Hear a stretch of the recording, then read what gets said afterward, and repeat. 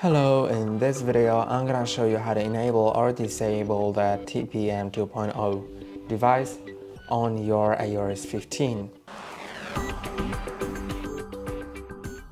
To enable or disable TPM, you can just go to Peripherals in BIOS, which if you don't know how to enter the BIOS, there is a video on our channel on how to do it, and once that's done, just go to Peripherals, then you're gonna easily find the Trusted Computing.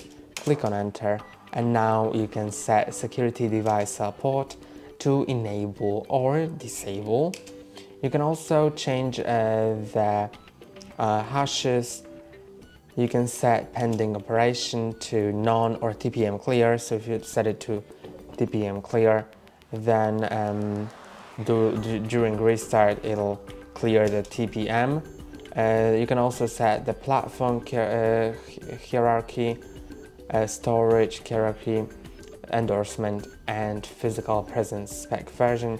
So you can click on that and set it to different options. Then you can also set device select to auto, TPM 1.2 or 2.0. And that's all for today. Don't forget to like and subscribe. See you next time.